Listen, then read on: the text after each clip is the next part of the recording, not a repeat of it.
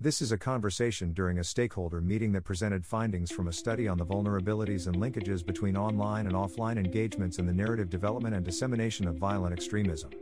Mr. Sami Gathi from Yate in East Africa offers his perspectives on the findings from the study. What is the linkage between criminality and violent extremism? If we understand that violent extremism that we are fighting, and very clearly so, then it will become interesting to say, how does 42 Brothers, as a criminal gang with element of ideological leaning, but the end game is criminality and gain, but not violent extremism, how can they be actively engaged? Where does the religious cover sit in the narrative discourse? The simplistic exploitation of religious text or religious narrative of the jihadis and the Jenas and all those, and Jana going to paradise and all those kind of things, that they have faded away as it's not a persuasive narrative anymore. People need a little bit more. What lessons can we learn from the Garissa University attack? The post-Garissa University attack, you see, according to the narrative sent out there, there's an acknowledgement that it actually hurt Al-Shabaab or the perpetrators more than it aided.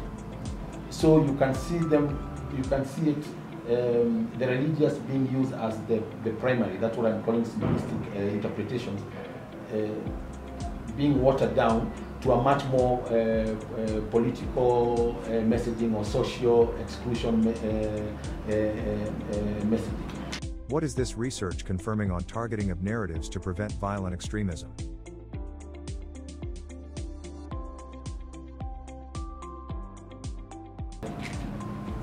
Before, narratives for violent extremism recruitment were more mass targeted. You know, you throw the net and see how many you can get. But you see, again, now it's much more targeted almost to an individual. And maybe in these new territories that people are getting into, it's nice to acknowledge that you're not going to have those mass. So actually, it is us, the people who are doing prevention and countering of violent extremism, that actually are introducing the old narratives to people.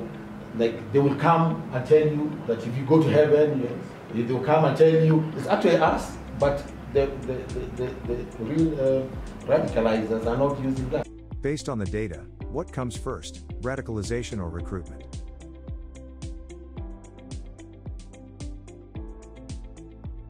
We need to look at the radicalization as a process.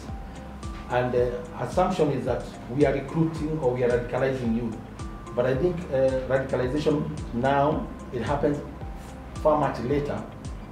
The target now for most, before it was recruitment, then radicalization, then recruitment. But now you see more and more, it is more of recruitment. When you get in, for whatever reason, I will persuade you to get in, I will radicalize you later.